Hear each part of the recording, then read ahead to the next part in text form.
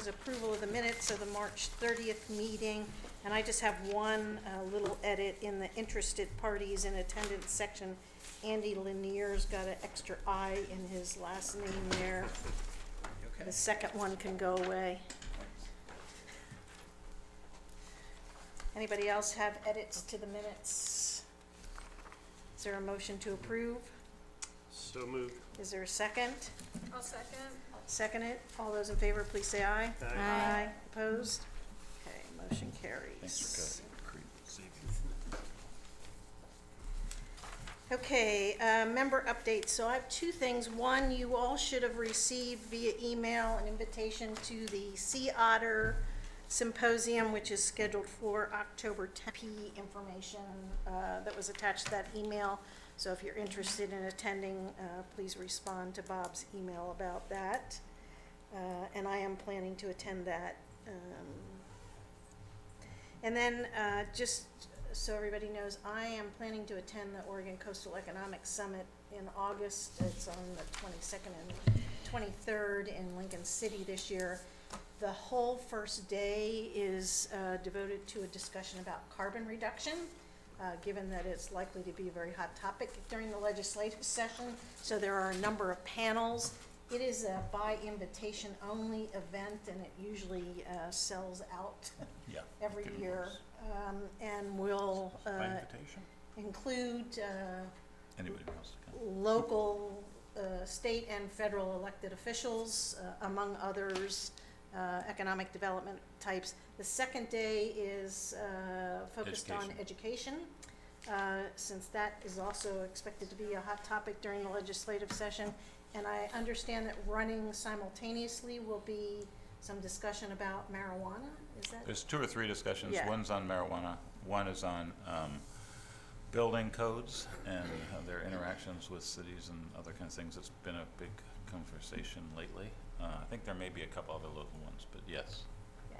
So interesting agenda for us, the carbon reduction piece, and Jack Barth and I think a couple others will be talking about ocean in the context of carbon reduction. So thought I'd just let you know about that. Anybody else have updates, things they've attended or planning to attend or know about that we should know about?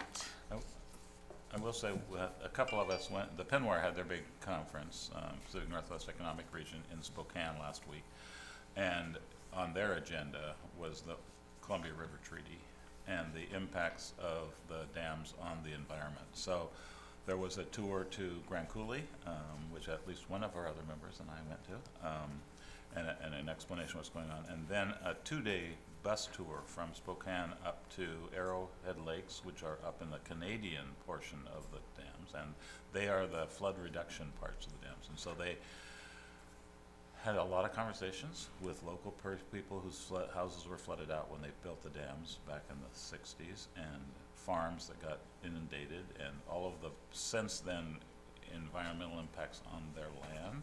And they would like to see in the treaty some conversations about less up and down of their reservoirs every year. So 60 and 70 feet differences create big, windy, dusty times and have caused other kinds of problems up there. And so they're trying to figure out, are there ways to balance that? And they wanted people who were on the treaty. The 2 treaty negotiators for each country also had were at the summit and had a conversation. So, and we do have conversations there also about the carbon issues.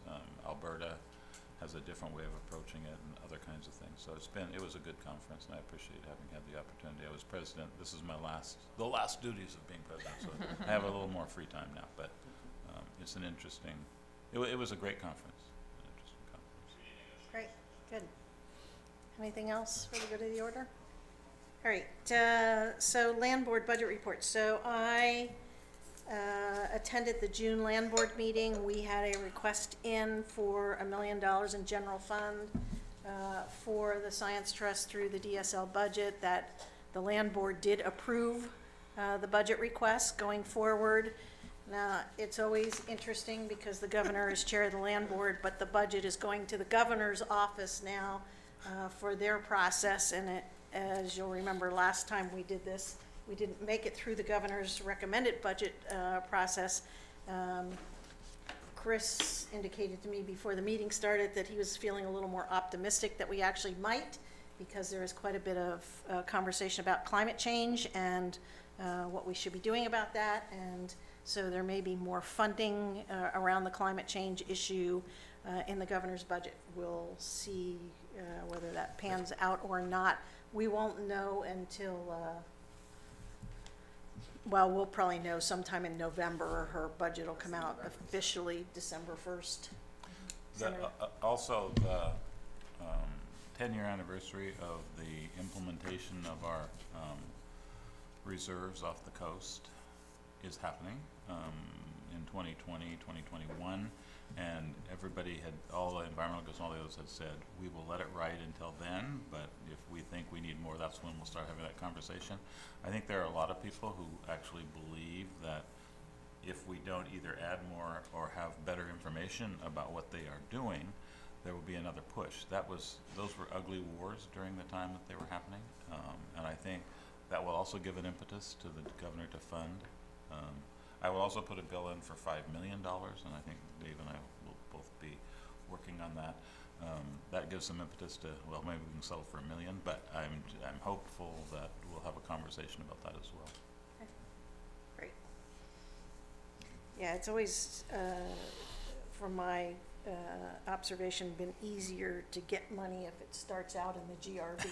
So That's absolutely true. So even if we just got a small amount in the GRB, it would be a place to start the discussion during the Ways and Means process. So hopefully that will happen. So Matt, I'm going to switch things up here a little bit since Matt's not here yet. Jim, how about let's do your OAH report, and you have at your spot a one-pager that Actually, a two-pager. or two-pager, front and back, Right. that entitled References to OOST in the current version of the OAH Coordinating Council recommendation to the Legislative Assembly. So Jim, if you Yeah, want the to. coordinating council, the OAH coordinating council is getting close to a final version of the report and series of recommendations to the legislature. I think I mentioned this before, but the due date for that is September 15th, and we have another working session tomorrow to go through the last couple of major items. And so hopefully we'll be doing final rewrite here in the next month or so. What I wanted to do is to bring to your attention a couple of places where OOST is specifically called out in the recommendations that are going to be going forward. Now we still have at least one more rewrite, so this might change a little bit, but it's a fairly simple, direct reference to OOST as a non-state agent or a non-agency state entity that the coordinating council they're serious about trying to encourage funding for OAH efforts and research to be coming through OOST. And I think that's both reasonable, but also I think it might give a little bit of boost to the budget request that OOST is making too.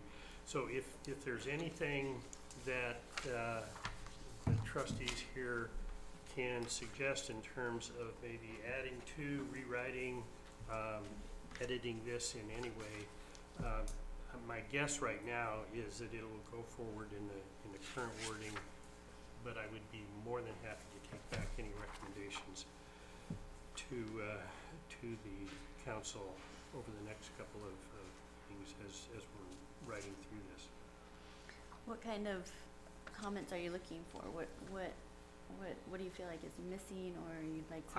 I'm comfortable with the way it's written currently, but I would like the trustees here to take a quick look at this. I know it was short notice, and if you have anything over the next week or two, you want to email it to me, that would be fine too. Jim, I wanted to ask you about Action 5.1.C, facilitate the acquisition of outside sources of funding to meet the state's needs. And did you discuss in your meetings the mechanism for potentially how to do that? No, this is one section that we'll be working on tomorrow. I see. So I will reference that.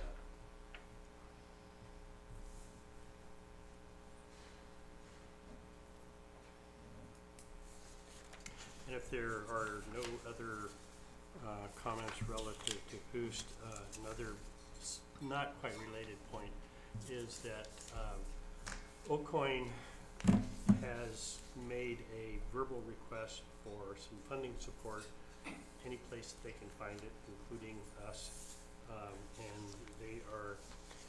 And their current funding ends in September, and they are seeking about $4,000 for a summer intern next summer, and about $500 for an annual meeting that they have been conducting. And so they're looking for any sort of possible funding support for that. Jim, on the very bottom of the page 2, ensuring UST and similar entities have institutional frameworks to take in and redistribute outside funds to state priorities. Do you have any examples of what the similar entities are? Just trying to understand why that wording might have been included. Are there other organizations that have the same kind of institutional framework issues that we do? That's a good question, and I don't know the answer to it.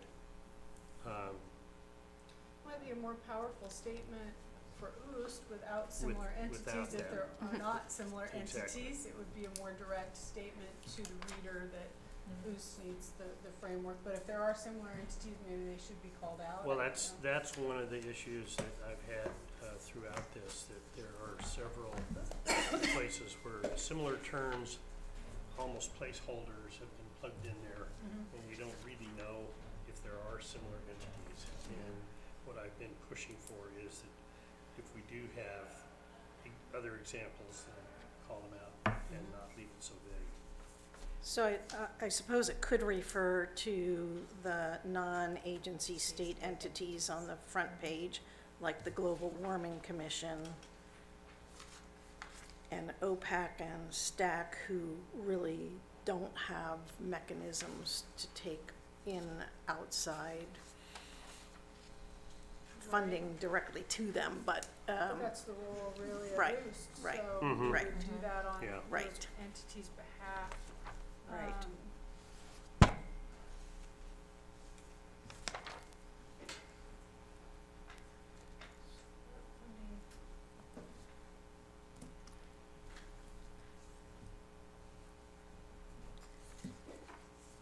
Okay, any other comments or questions about this? I would just say I like that, if we just took the rest of it out, or if they put another bullet that just says, if there are any other entities, please contact, whatever. Right. I think it would make us look better, so I agree with that comment.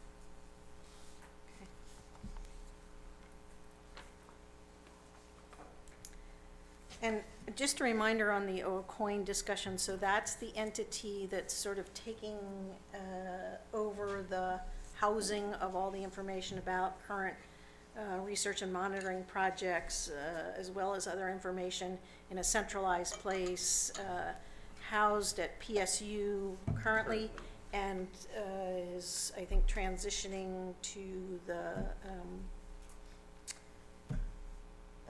Oregon Explorer at OSU As the framework. as the framework for hosting that over time. So the request that they're asking for is each summer they want an intern who can QA, QC the data, the information that's been put in there, and then to host an annual meeting of all the people who are participating and contributing to that information network, and making sure that it's serving the purposes that it was intended to serve for all of those folks. So we had talked about the funding need at the last annual meeting, and so they're gonna be out searching to try and find, they need a little less than $5,000 to do what they wanna do on an annual basis, which is pretty inexpensive to maintain that system over time, so. And should we get a pile of money, we might be able to help them out, but we'll see. Okay, I see Matt is here, so Matt, I'll invite you up.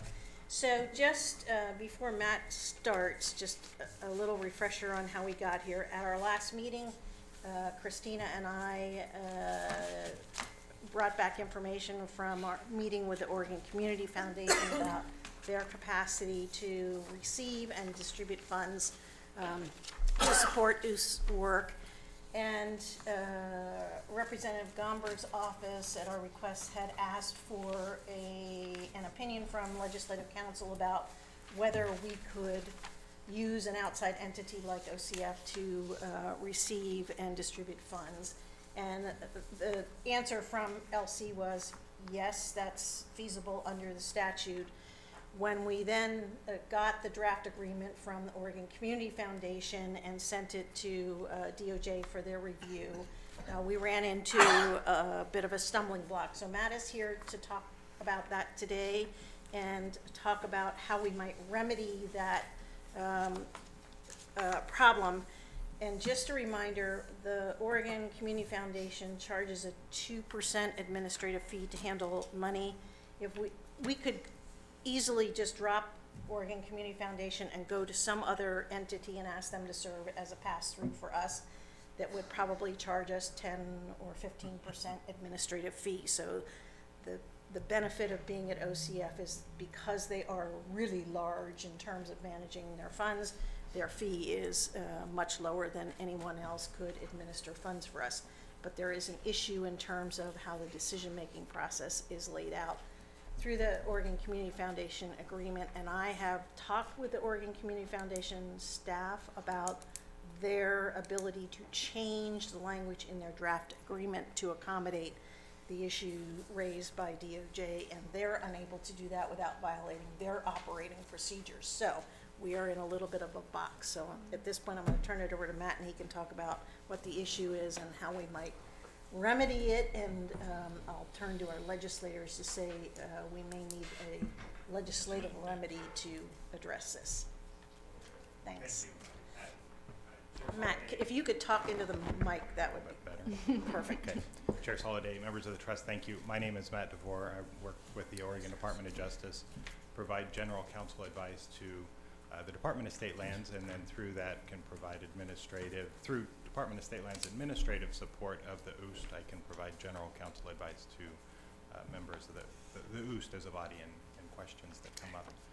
And Mr. Castelli is distributing a copy of the memo that we just finished on Friday, so I apologize for it being so late, but since the intention was to have this publicly released, it went through a few more layers of review than it typically would have, and it took some time for us to get through it all.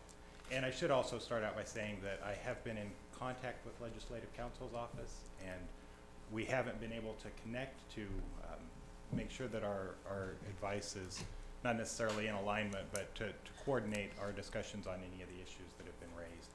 And I feel comfortable in saying that our opinions are fairly consistent. Right. When Legislative Counsel first looked at this issue, they didn't have the benefit, as I understand it, of the draft agreement from Oregon OCF. And the draft agreement, I think, has some ambiguities that, in my mind, raised some red flags that I first addressed with DSL and then put into the memo here.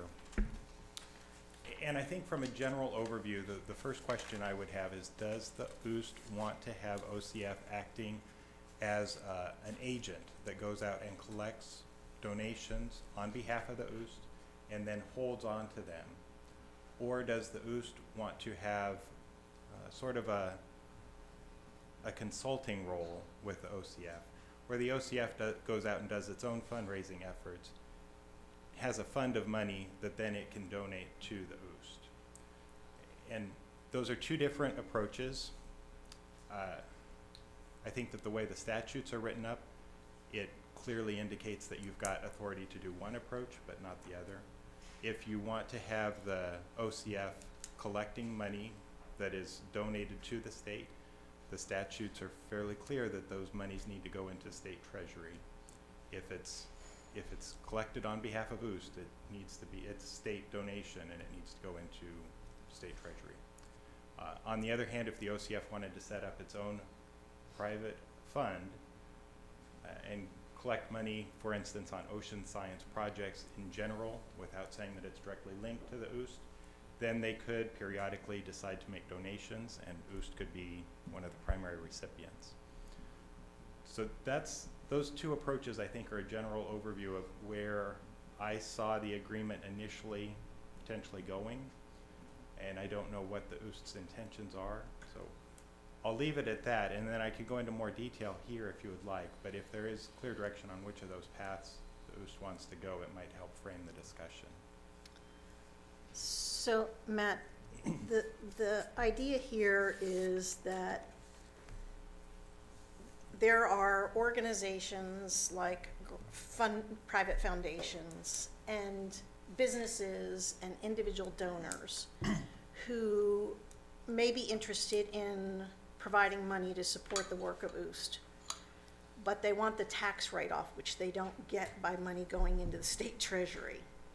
And OCF is a nonprofit 501c3, and so by providing the funds to OCF, they get the tax write-off that the tax advantage that comes with donating through OCF.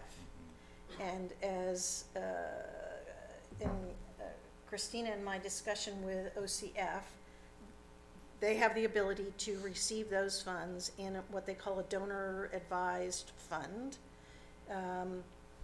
And they have a number of donor advised funds. So money comes in can come in from a variety of sources. So my question for you is, if I went out and asked some business, I'll use Laura, so she's got a business on the coast. If I went to her and said, would Local Ocean be willing to donate $5,000 to support the Ocean Science Trust, because I'm doing the ask, would that money have to go to the state treasury and it could not go to OCF? If the person donating the money believes that they are donating it to the state, I believe it would have to go to state treasury. And if you as an OOST member are asking for the donation on behalf of the OOST, then I believe it would be a state donation that would have to go to treasury. On the other hand, if OCF were saying, we've got an ocean science project account and we want donations, the level of partnership and collaboration there that could occur, I think, has some more flexibility, and you as OOST members could help the OCF as it develops its fund, but it would have to be clear that those are donations to OCF and not to the state. Does that distinction help? It helps, but I think we're still trying to feel our way through this. So if, in that latter case, if OCF generates money that goes into this fund, they could use it for other purposes than those that OOST would suggest. That's correct.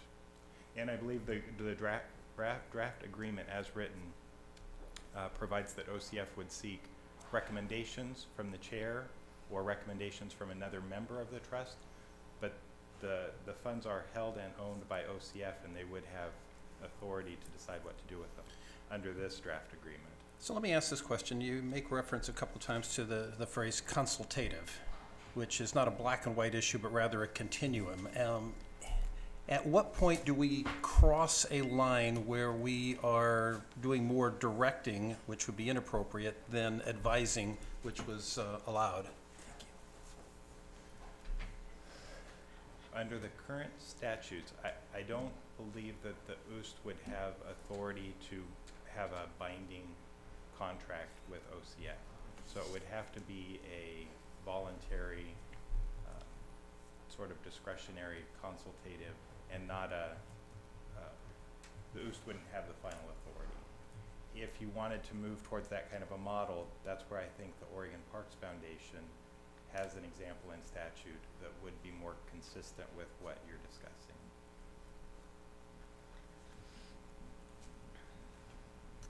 And the statutes are, I mean, they're really set up to say that donations that come into OOST go into the Oregon Ocean Science Fund as part of Treasury. It just doesn't contemplate that there would be this other body holding the money. And I think that's where there's some difficulty in my office endorsing that plan. So when people donate money to the state, they can sometimes get a tax write-off there too. Is that not true? Isn't there a phone number? Is that a no? That I don't know. No, okay, so it's a no. So there are certain entities that have a tax exempt. I'm thinking of the Cultural Trust, Right. School districts? but the state does not qualify. Okay. So how do the parks then, how is their group organized? And to The- follow up on that, I think how was Oregon State Parks Foundation established? That's Was right. it established by the legislature, or was it independent? It was by legislature. Well, in ORS 390.141, which, So the last page of the opinion has the Parks Foundation Oh. piece in it. yes, thank you.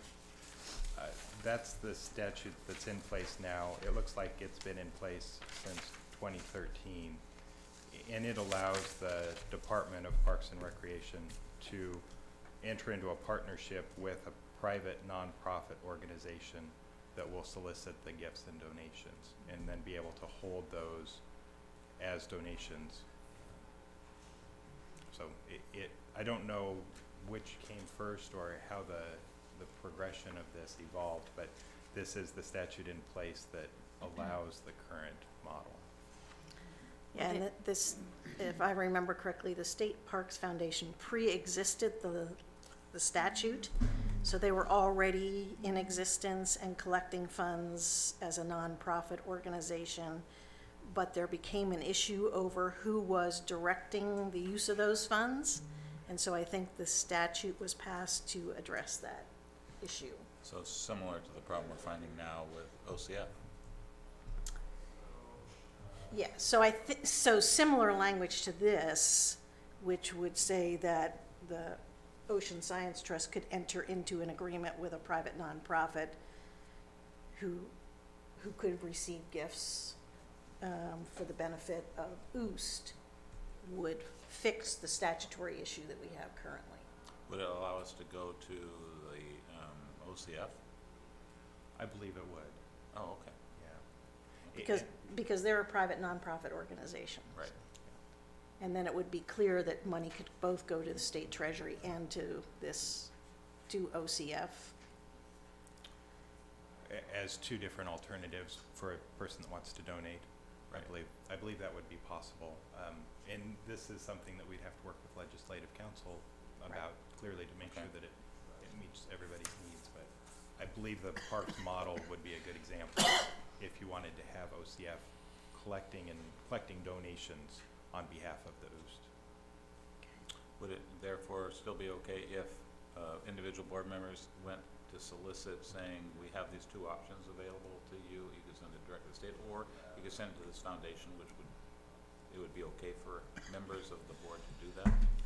I believe so. I think that in the back of my mind, it seems like if money is being donated to OCF instead of to OOST, if there's the potential that OCF could then take the money and do something else with it besides donate it to the state, it seems a little bit awkward that a person would, a board member, a trust member would have the choice of which one to recommend. But I believe it would be allowed under this model.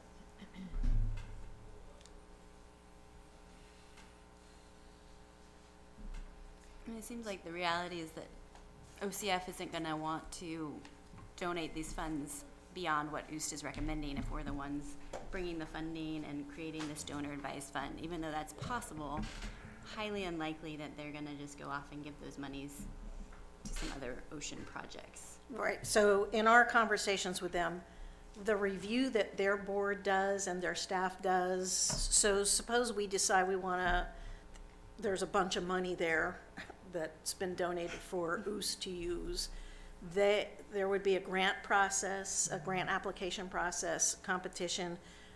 We would be reviewing those grants under our rules that we adopted to do that. We would then be making a recommendation to OCF for which of those grants that we think should be funded.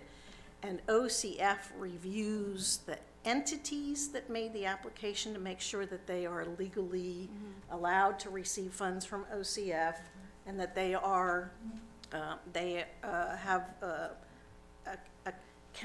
accountable for the funds, and they've got a history of being able to manage funds. So they sort of do a due diligence. They're not looking at, should we fund this grant versus that grant? It's more of an administrative type review, I would describe it. I agree. And they're not gonna fund things that we're not recommending, from my discussion with them. The grant agreement doesn't make that, the draft agreement doesn't make that clear. And we can talk to Diane about whether we can put something in there that really does make that clear, but that's the process that they go through, is one of just making sure these are legal entities, that they have the ability to manage funds.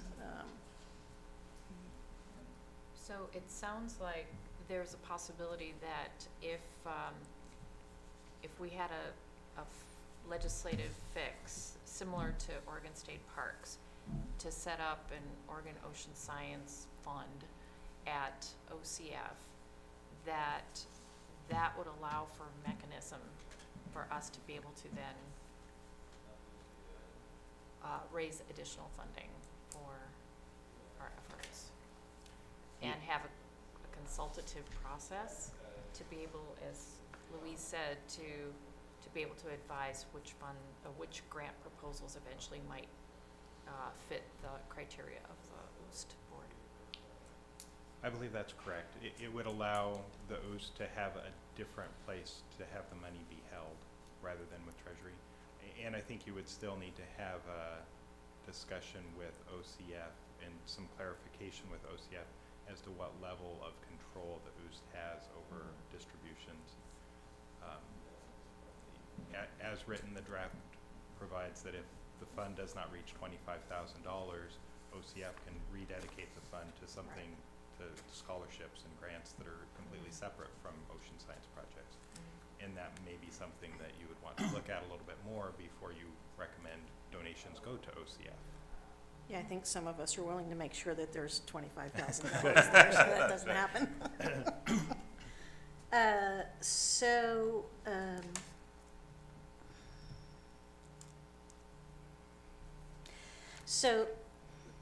So there's a political issue here if we're going to go the legislative route, and that is whether the legislature is going to be willing to have a hands-off of the money that goes into OCF.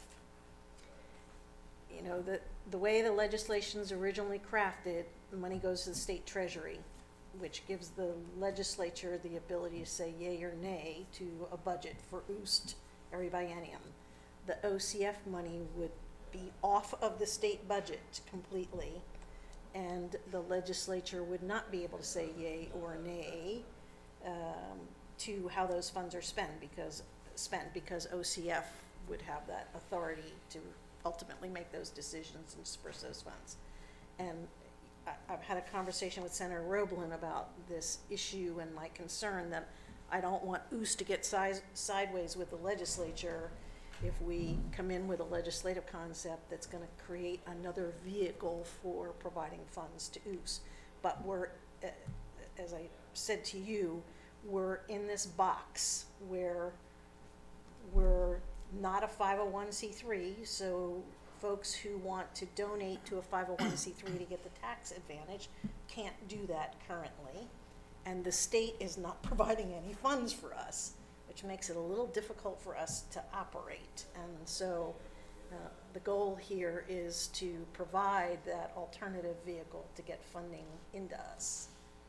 And I don't know what the comfort level is of the legislature about going this direction. I mean, they did it with the Parks Foundation, so we know there's a sample out there to model after. Now Parks has a separate group that is their Friends of the Parks, right? Not OCF. They don't use OCF. No, right? they use the State Parks Foundation, which is a separate Gotcha. 501c3 with its own board of directors and Okay. its own decision-making process, but they receive money, but they fund the parks priorities, the state Yeah. parks department priorities. Personally, I believe politically, OCF has a good standing in the legislature, both parties, both with everybody, that almost every one in the legislature has and knows some fund that's over there that's been supportive of different kinds of things they've liked. I mean, they are pretty good that way. So I believe it could work. I think it can be sold also that you're going to have another set of eyes making sure that where the money is being spent is appropriate. That was one of the issues that came up from the very beginning conversations about having a fund at all. Right. So I personally believe it could work. Dave, thoughts or suggestions? Well, I worry about the fact that we're asking for the authority to raise money over there while we're also asking for money over here. Right.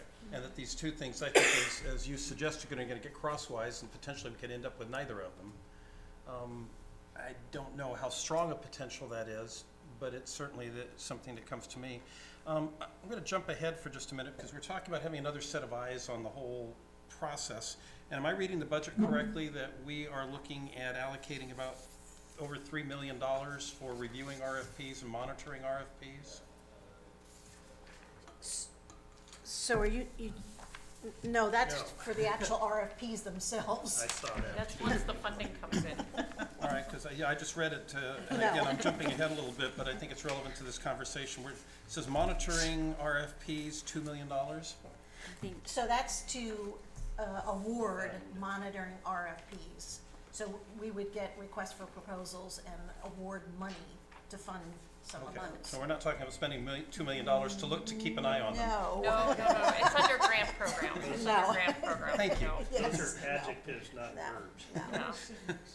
The other thing I think that is important to keep in mind is a lot of the folks who might provide funding to OCF are gonna want matching funds, which is where state funds can come into play.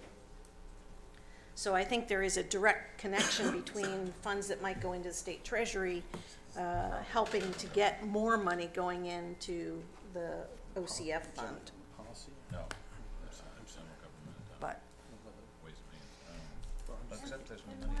that's really the value of what we're trying to do here, is how do we make that either more explicit or clear that the value is that we're building funds by providing matching.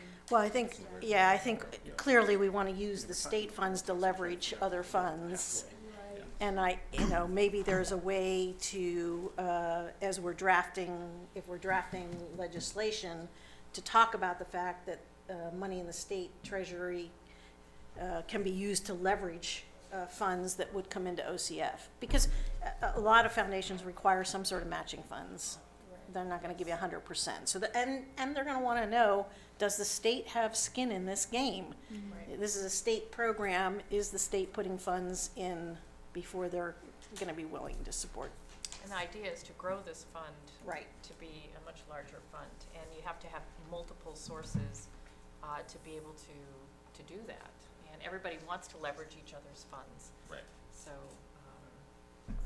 so somebody's got to give the first tranche of money and to start the ball rolling and getting the leverage and getting some pilot projects funded and to start getting a track record of success.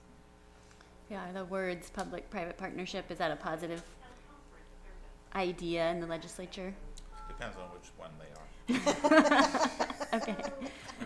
I'm just trying to think logistically, you have an RFP that you fund for $100,000 and we say 50% of this is gonna come from Treasury and we're gonna use 50% of our donor advised funds from OCF.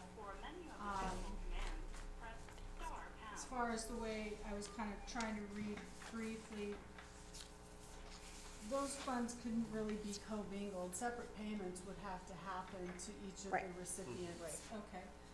And,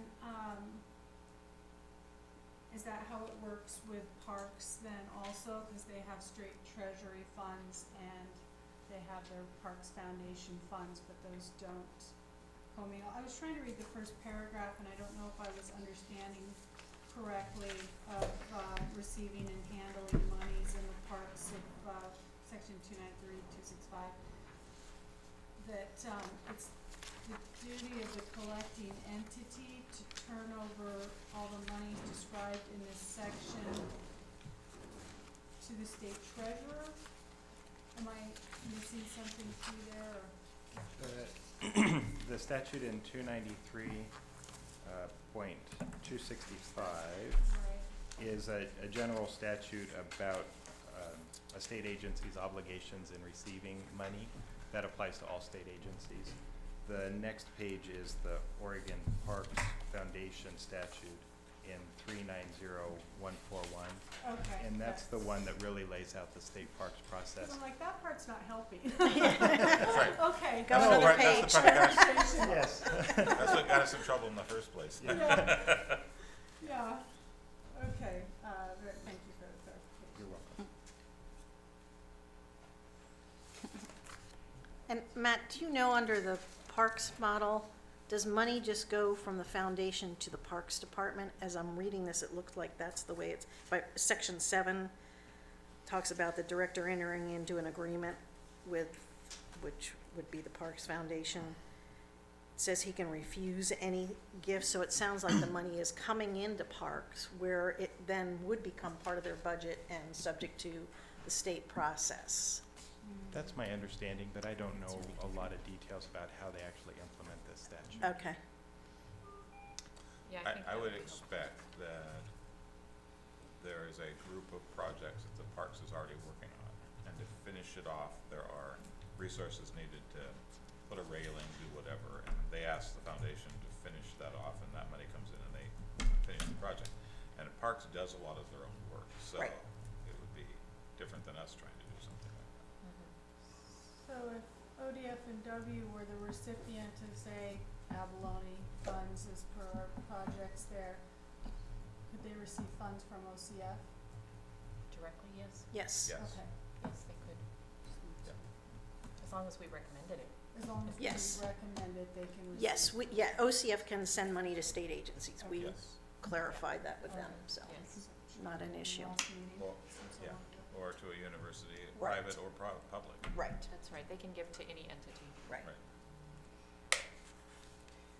So I did have a clarifying question. We just touched upon this briefly, but for example, if we had a legislative fix and if there was a fund set up at OCF, as trust members, where are the sideboards for being able to, under ethics rules, to be able to spread awareness and information about this fund? And not fundraise, but develop partnerships. It's going to come back to what the legislature has authorized you to do.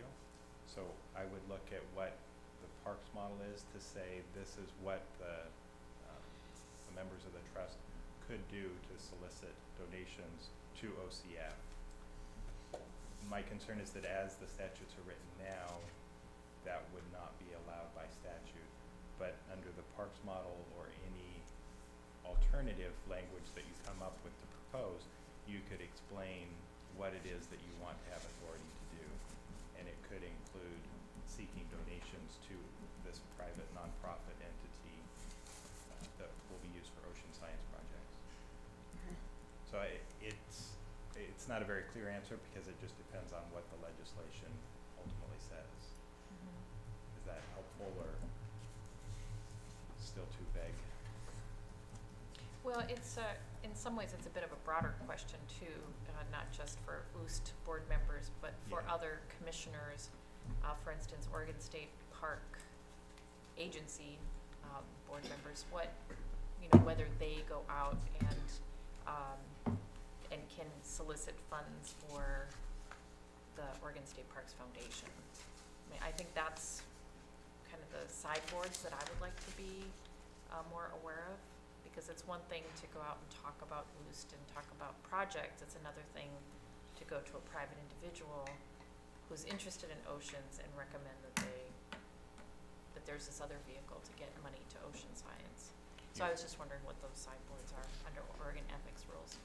Where you would have two different funds that they could donate to, and what you as a news member could recommend which one they donate to. Is that essentially the Yes. the dilemma? And I agree that that is an issue, and it's in the back of my mind as something that I'm not sure how to recommend you would reconcile. I don't know if that dilemma comes up with parks or not, but that's something I could look at to see how they've addressed it. I don't believe it would be a violation of the conflict of interest statutes because it doesn't affect you personally in a financial way. But it'd almost be like a duty of loyalty. Are you being disloyal to your role as an OOST member if you recommend these funds go to a private entity? But I think that the legislature could authorize you to do that in a way that it wouldn't put you in a personal liability. And then just determining which vehicle is the best one to serve the purposes of the OOST is something that the OOST or each individual member could decide. But if the legislature says you can seek donations to a private nonprofit entity, then it would protect you from liability, I believe. Okay. Because the issue would be, if you send it directly to the state, we don't pay 2%, right? So we get to use all the money. If you send it to this other entity, we still get to spend the money, but we have to pay 2% and you get a tax deduction. So those are the issues you have to decide with respect to how your money, what you want to spend your money. And we as OOST members can say, we don't care. We would appreciate either way, but we want to give you the biggest options with your value, with the value of your money to make an impact on ocean health. I think that's an excellent recommendation, Senator. Okay. So, just a reminder that there is an administrative Yes, there cost to administering that fund, so it's not without a Right, fee. some cost. We pay the state treasurer, right now, it's $10 a month on the $5,000 minus whatever we paid for $10 a month Right. for every many Percentage months that's been there. That can get pretty high fast. That's right. Well, and that fee is going to increase as we put more money in, more money goes into the Is that state right? treasury. Oh, yeah, the fee So you wouldn't say the increase. exact if there's none. but Exactly, so there is a fee right. that's, There's almost always a fee. right. People like to. Nobody manages money for free anymore. That's true. All right, so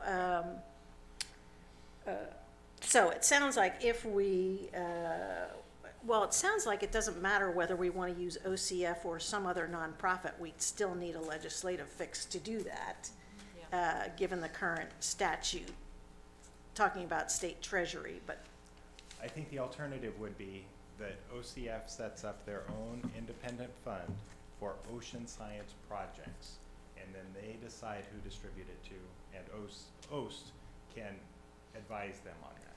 And you could use this agreement as a model, but it would be a non-binding, completely voluntary agreement, and it would have to be clear that they're making donations to OCF and not to OOST. If they're making donations to OOST, it needs to go into But if we wanted to set up our own Oregon State Ocean Foundation, we could set up that foundation, like the one that was set up for the parks. we could set up a separate Separate 501c3. 501c3. I believe so, yes. Okay. But we still need the same fix legislatively. It would need to be, I should go back. I believe you could with the correct legislative authorization. Yeah, exactly. Fair enough. We're going to the legislature one way or the Either other. way, it's gonna go, there's a legislative fix needed. Okay. Yeah. Because from your perspective, the current statute that we have is clear on what our responsibilities is that the money goes to Treasury. It's- Anything else would have to take some fix. If it's donated to the state through OOST, it needs to go into the state treasury. I believe that is clear. Okay. I had a question, going back to Jim's memo. Because the Oregon Watershed Enhancement Board is also a grant-making entity, but it is a state agency itself, are they allowed to accept private funds? Because I know they get appropriated like lottery funds as part of their budget, other funds, but do you have any idea, do they ever accept private donations? You're asking about OWEB? OWEB, yes. I don't know. So I know they get federal funds because They do get they federal. get the Pacific Coastal Salmon Recovery Funds from the federal budget. I They go don't- into state, don't they? Doesn't the federal government give it to the state? Yes, so Right. but that money goes directly to OWEB to Right. fund projects through OWEB. But I don't recall them ever getting private I was just foundation wondering. funds or donations, but I know they get federal grants. And they do get a lot of matching grants that would be the private funds, and that may be one way that they're able to bring private funds in, is through matching. And I can't remember if they have Grantees. receipts authority for gifts and donations. Some agencies explicitly do, and I don't know if OWEB is one of those or not. Can't remember. Okay, so it sounds like if we want to utilize a 501c3 model, whether it's an existing one or our own, it will take a legislative, some amendments to the statutes to allow us to do that. We are past the deadline for state agencies to submit legislative concepts. Do you all have a deadline to submit legislative concepts from your offices? Do you, either of you? September, yeah. September is when. We have some after that, because we get them You all priority right, bills right. or whatever, But free, yes, September. okay. So how about, I'll work with your offices, your staff, to, sort of lay out conceptually what we want in a legislative draft. Yeah, and so Does that work? it's easy to get a placeholder that would have to do with this. Right. From either one of our offices, and maybe one from Okay. each would be fine.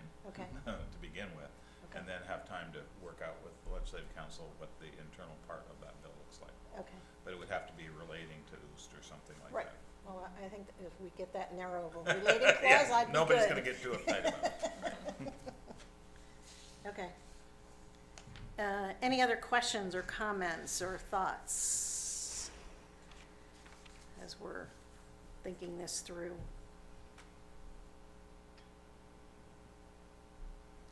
Do you think it would be helpful at some point to have Oregon State Park Foundation give a presentation to us? Or the Parks Director, who sits Right. on the board of the Parks Foundation. Right. So we could ask Lisa to come or somebody from the Parks Foundation to Okay. do that. Yeah, it think might that be might be helpful. useful. But in the meantime, in order to meet legislative deadlines, we should probably work on. And we have to figure out how this is all worked out, because Fair Board also has, but the Fair Board is a strange creature as well, but there is also a Fair Foundation, so I'll have to look and see how they work that out too. Separate from the Fair Board. Oh, interesting. Okay, didn't know that. They were in existence long before. They have been out there forever, Oh, okay, you know, fixing up things and doing stuff. And okay. I think we've made a different relationship with them over time, but they just are their own little foundation that has been around for a long, long time, working Okay. to help make the fair good. Well, I suppose the Capital Foundation is similar, I suppose, as a model. They raise funds to do improvements in the Capitol building, so. Yep. Okay, so there are several different models out there. Is Capital Foundation in statute? I No. don't know the answer I to don't that know if question. they are. Okay, I know I'm on it, but I don't know, okay. Okay, any other questions for Matt while he's here, or thoughts?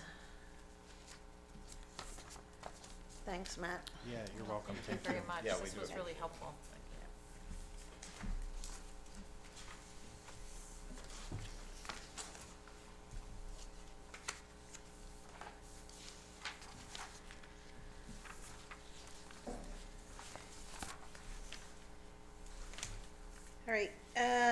So next is the review and discussion of the pilot projects, and you all should have gotten a one-pager that I drafted. And just a reminder, a couple things. This list might not look exactly like what we talked about. In talking to folks, I dropped one of the things that we had talked about, which was beginning to develop baseline data on mussels. In talking to ODFW, that was not a very high priority for them. So I didn't even try to develop something around that. You'll also notice that the abalone project, which I think was recommended by somebody in the audience. So ODFW has a proposal to develop a conservation plan for abalone, and there are likely to be within that plan some research and monitoring actions. So I would suggest that this group probably does not want to get involved in the actual planning document itself, drafting the planning document, but to fund any research or monitoring that might come out of that plan or be identified in that plan as part of it. The other projects, so the mapping tool, the first one, the mapping tool for fishers. So this is something that came out of the fishermen scientists roundtable discussions that have been going on for a couple of years, where there are lots of observations by fishermen when they're out on the ocean, and there's not a repository for those to place those observations with location information, what it is they're seeing, and any other information. You know, they may know what the water temperature is where they are, or whatever information they may have, to put that in a place where it's available for fishermen and scientists to see. You may be able to connect some of those events with data that's being collected at buoys or through monitoring stations. So the goal there is have a place where fishermen can place those observations. It's something the fishermen have requested at both the first meeting and the second meeting of that fishermen scientists roundtable. The second one also, in fact, the first three come out of that roundtable discussion. Second one was a project that was specifically identified at the last meeting of the roundtable, that there is science and research needed on looking at how adult Dungeness crab are responding to hypoxic and acidification events in the ocean. We know that there have been some crab die-offs in some of the really bad hypoxia events, but we don't know exactly how crab are responding in terms of, are they moving to different places in the ocean to get away from highly acidic waters, from those hypoxic waters. And so looking at using some crab pots that have some monitoring equipment on them to sort of look at how that's doing. And the numbers, Sarah, just so Shelby doesn't go off the deep end here, I made up these budget numbers. I had no idea what the cost was of doing any of these. The budgets had not been developed by the group that's working on this yet, so those numbers are placeholder numbers. I just was trying to eyeball, you know, if we're developing equipment and putting equipment in a bunch of crab pots, it could get pretty expensive, so that's a higher number than it may need to be, I don't know.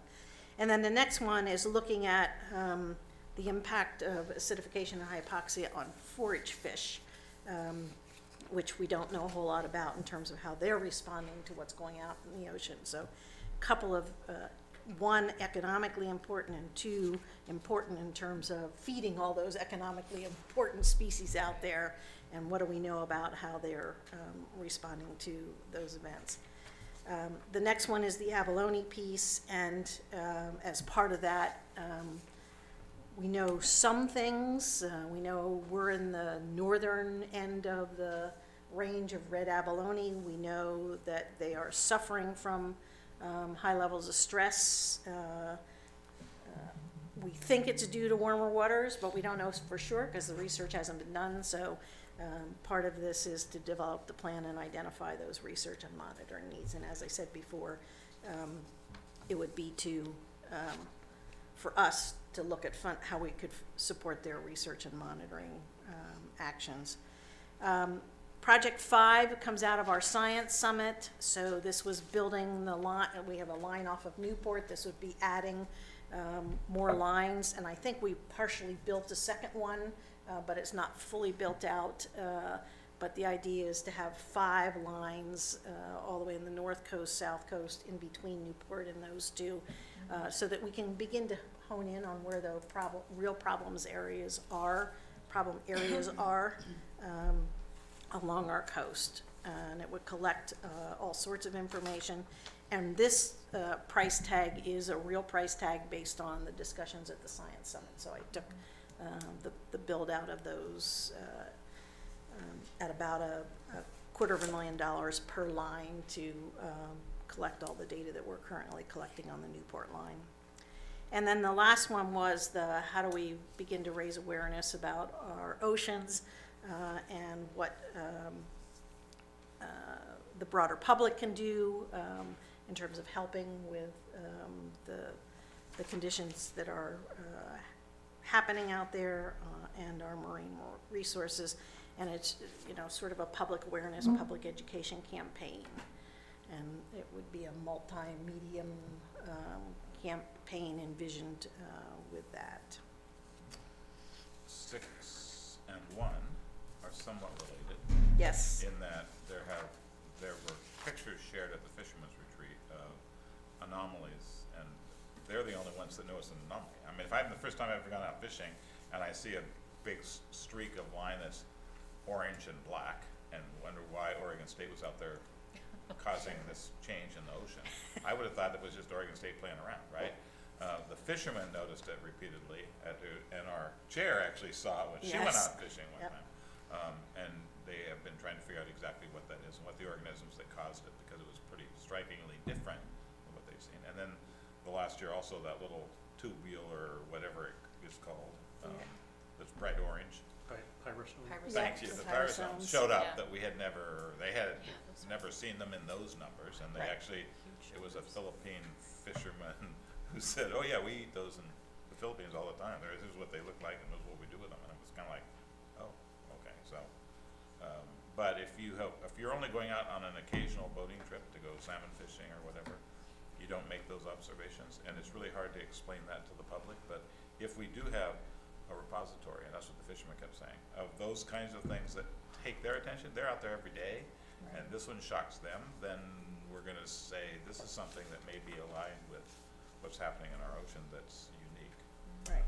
Well, looking at this, it seems to me that there's really a lot of overlap between number 1 and number 3. That's true too. And that we might be better off looking at how we might be able to merge those two. And then I think we need to give a lot more thought to the mechanism of developing some sort of informational portal. This came up briefly at one of the OCOIN discussions here recently, and nobody there could come up with a handy vehicle for doing this in terms of getting essentially real-time information into a system where that real-timeness of it is really important. So I think a lot of thought needs to be given to what kind of mechanism might work, and possibly for both of these related. I will only say that 1 and 3 are also really different, because the fishermen would say 1 has more to do with ocean temperatures, because that's what they take a lot of action in. And that may or may not have anything to do with hypoxia and/or, though it seems to be pretty connected to hypoxia, it doesn't necessarily to ocean acidification. Right, but when we read number 3, that's true.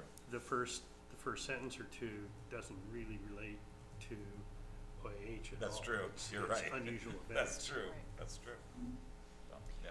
So I had a question. I know that several years ago there was a West Coast Governors Alliance data portal that was created for the whole West Coast, And I would like to know, is that a mechanism that might be available as an entry point for organizing information and making it more publicly available? And I think, Yeah, so this is, you know, creating a mapping tool for fishers to be able to put their information in. It could be housed anywhere, so this just, there's a pot of money here, we would contract or put out an RFP or go talk to entities that are already housing. yeah, Or possibly through Oakland again, it might be. Right, or Andes, the Oregon Atlas, Ocean Atlas, I mean, there's a number of already. possible repositories or hosts for where we might put this. I see. Yeah, because we talked in the number 3 about the data portal, and I was just Right. wondering, since that had been a big push to get coordinated information on the whole West The Coast. fishermen were clear about wanting it to be simple. Right, Got And it. I can just send the stuff off, I don't have to worry it anymore. It was interesting to me, it's yours now. yeah. Yeah. I mean, a lot of the fishermen now Here's who have, I am, Yeah. but if you wanna contact me, but the reality is, I'm going on, I'm fishing, but Right. it looked weird, I took a picture, or I wrote something down, I'll send it to whoever you want me to send it to. But make it simple and let's stop, so. right. And most of the fishermen these days have computers on board. They're doing it They all the can time. just go on the website or wherever it is, who they are, where they are, what they're seeing, whatever data they've got about that, and put it in there. They can load a picture on. I mean, there's some, I think, some relatively simple ways to Right. set that up. Andy, I don't know if you want to jump in here and talk about the West Coast data.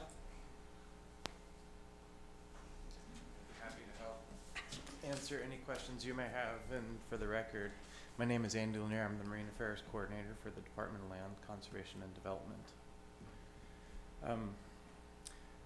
On the last point that you brought up, I think one of the challenges is that they may be outside of communication range. Right. And so there may need to be capacity developed for collecting information and storing it that then gets synced when they're back ashore.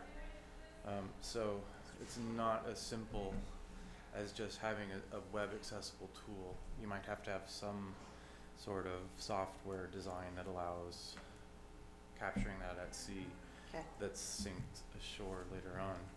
And you do need to think about long-term maintenance, storage, hosting of whatever the system is that's going to host that information over time.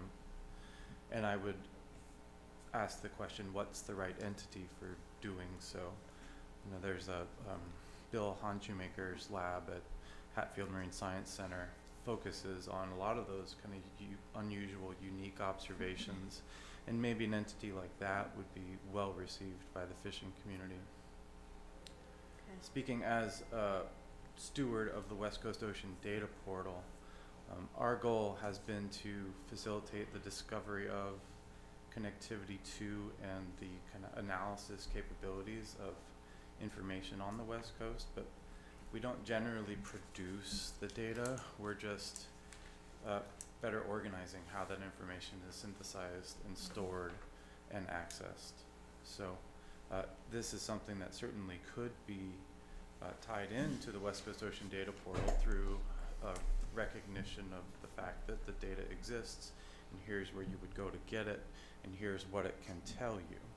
But the work to produce the data and to store it in a system like this, that happens kind of on our end, separate from this other larger data retrieval system. That's helpful. Yeah, and then I think there's the other question of who's actually going to read the fisherman's report. So if there's somebody that is, it sounds like there might be a lab that is trying to look at these unusual events that could actually use this information.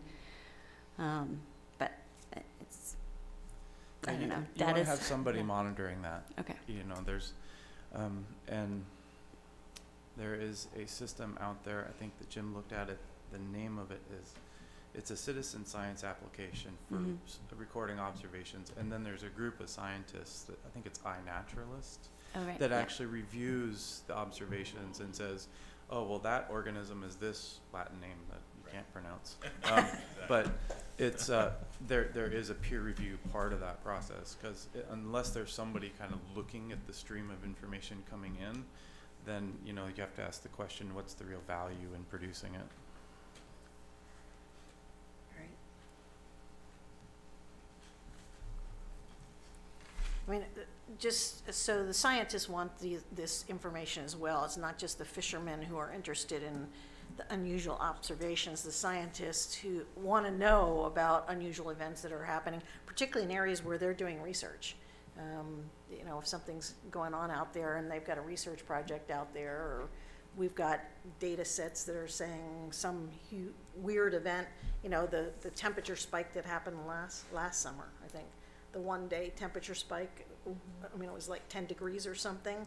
So you would expect to see some unusual events there, and so being able to connect that with the spike in temperature would be really useful to scientists. So you want both the fishermen and the scientists to be able to look at that information. Other thoughts on any of these? Well, I for one appreciate you putting it all together. Yeah, well, I think, you these know, are if ones we're that gonna we can talk start talking to funders about things Right. that, I the agree. idea was get some early projects identified and try to think about what the cost might be. And I don't know, Andy, whether $50,000 is in the ballpark for a mapping tool for this, but based on something you said at the last meeting, you led me to believe that it might be so. And I will talk to Shelby about, or Sarah about 2 and 3 in terms of what the actual costs might be as that work continues. The conservation plan is based on the budget that ODFW put together to develop the plan and do the monitoring research. So the portion that we might fund would probably be something less than the amount that's there. And then, as I said, with Project 5, that came out of the work from the Science Summit, and I just put $100,000 for the Raising Awareness campaign. It might be more or less depending on what all we're interested in doing there, so. I have a question about Project 6. Are there other entities that are already doing this kind of awareness in Oregon? Yeah, so Surfrider does a bunch of this, and they're coastal organizations, the Oregon Shores, thank you, I couldn't come up with that. So there are some, And it is one of the 5 major recommendations that the OAH panel is making as well. right, So I think that what we would do would be very focused on the state's efforts as opposed to the broader conservation community may have another message. This would Right. focus on state priorities and Right. what state activities are doing right, relevant to our mission. right. That's helpful. And yeah, I also really appreciate you putting this together, Louise. And I think maybe subsequently I might have some recommendations. We don't have to go through them right now, but as you said on Project 4, we're not funding the state's conservation Right. fisheries management plan, and it definitely reads that way now, and there's some Right. simple fixes we could do to put the emphasis on the research and monitoring component. Right. And again, I think that citizen science data portal could be relevant in this one as well, because Department of Fish and Wildlife has a whole host of commercial divers that they work with that have been Right. willing to do data observations, so that could dovetail in. So how we can cross-reference those really simply, if we you know, had this sheet and I don't know, even had like keywords to help tie together some of the major themes, whether it's education, citizen science, research and monitoring, ocean acidification, just tying back for the legislature too, to see that we really are putting forth the funding priorities that we said that we were going to do. We're not off in the weeds here. This is consistent with what we said we were gonna do, so tying that together.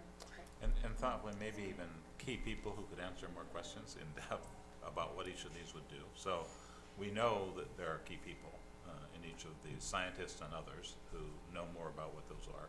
key fishermen who were involved in those fishermen conversations. If we had in that same thing you were just saying, a list of those kinds of people who, if people have real good questions when you're talking about them, well, talk to so-and-so, they can give you a little bit more information about what we're trying to do here, kind of thing, would be helpful down the road if we're gonna talk.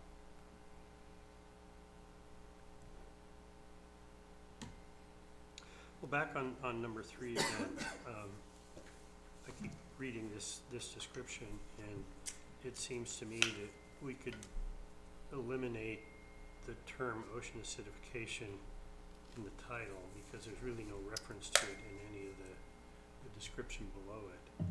These are really just unusual events. And again, I think that it seems to me that there might be a simple way of tying 1 and 3 together into a single, maybe de-emphasizing the term mapping tool on the first one and just get rid of the mapping, unless that was something that was specifically recommended. But I think it could be left a little bit more general in terms of how the data could be handled and made available other than just in a mapping tool. I think one of the possible advantages to having them separate but related would be that the broader, what I kind of call more of a data portal than a mapping tool, the broader data portal is a smaller, more fundable project. It might gain some traction with some of the industry-related funding sources, whereas the bigger project might be a big leap for some. So if there's some way to stack it rather than combine, so that there's some levels of option there. But I agree that they definitely should be linked in that way. Yeah, for me, 3 goes beyond just, because there's information about examining the contents of the fish that are caught and using logbooks to record. So there's a little bit more here than just trying to connect unusual events with what's going on with forage fish. This should be a great example of what we're trying to do, whereas if you can get like abandoned submarine cable to put in $25,000 to do the data portal part, and then you get, the conservation organization for part of it and the state for part of it, so you're kind of building it in layers. Right. Everybody gets their piece. Yeah, and I really like actually the idea of connecting them but keeping them separate, because I think the first project is definitely an opportunity to engage the fisher persons into, collecting data and having a place to put it in a really easy vehicle. And that is something that, someone who's very technologically astute could put something like that together, Yeah, I so think that it you could- can feed data into It it. could be a subset of number 3, because Yeah.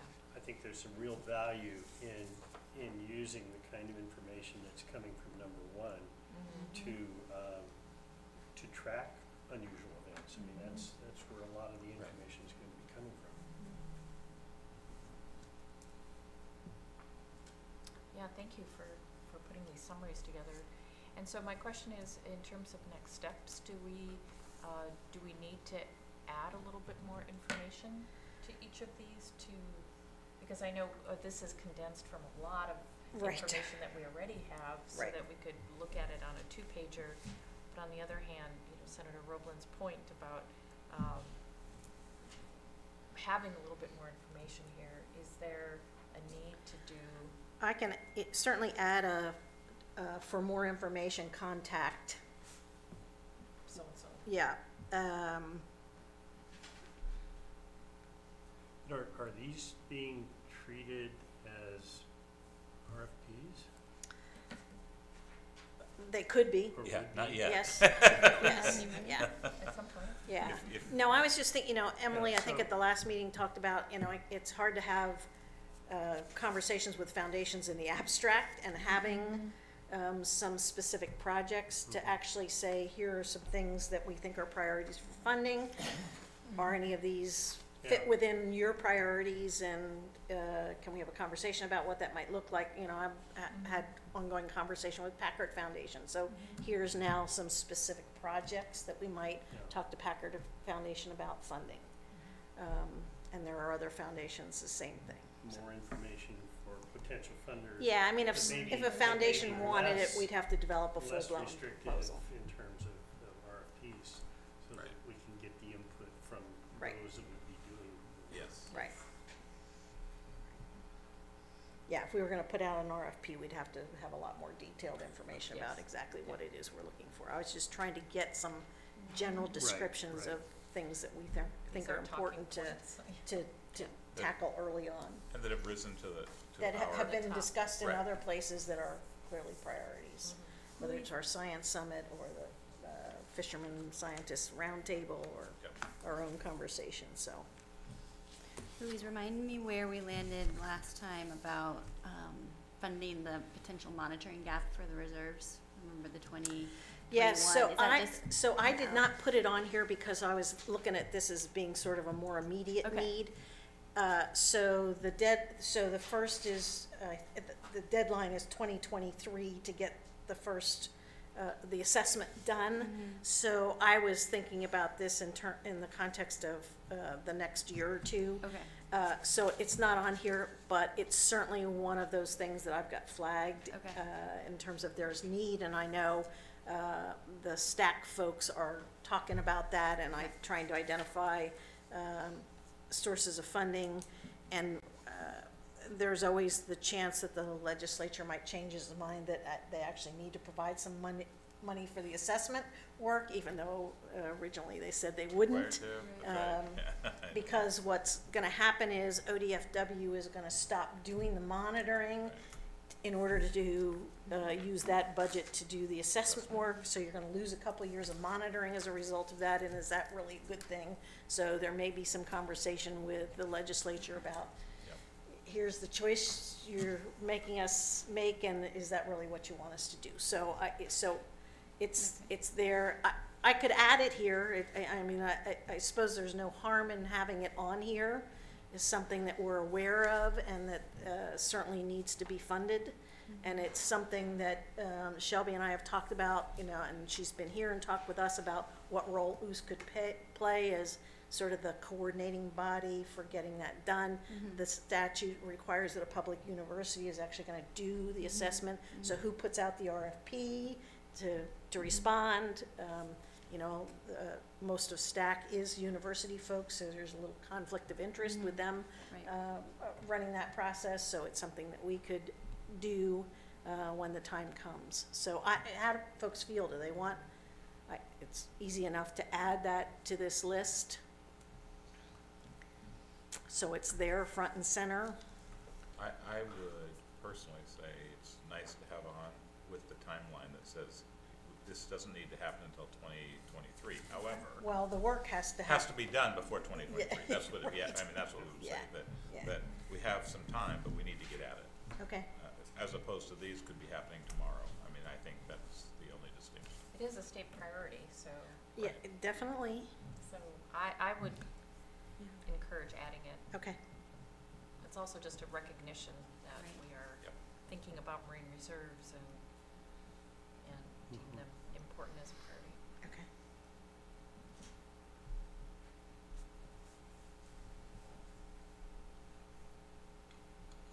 Any other thoughts about what you might add to this to make it more useful? So I'll add a seventh project, which is the Marine Reserve assessment work. I'll add a spot at the end of each one or under the project name that says for more information, contact, and figure out who the contacts are for those. Make sure those contacts are willing to be contacted That's about them. I'll connect 1 and 3 in some way. Sure, and I could try a quick rewrite on those. Okay, that would be great, Back Jim. to you. All right.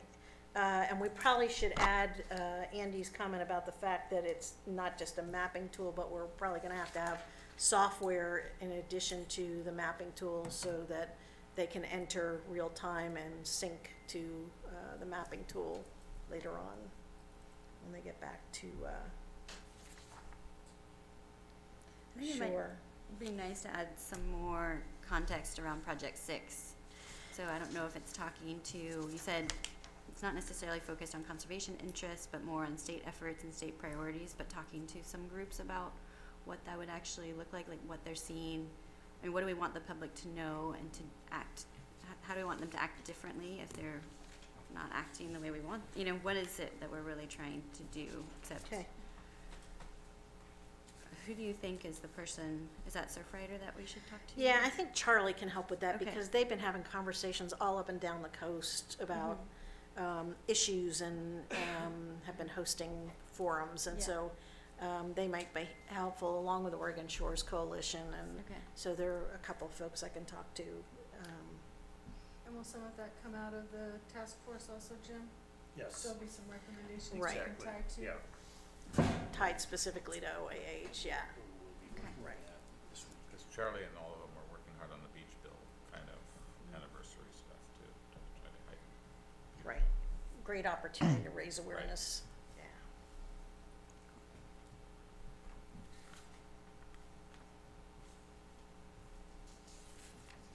Louise, you mentioned you were going to the Coastal Economic Summit this week. A couple of weeks. August 22nd, 23rd. August 22nd, 23rd.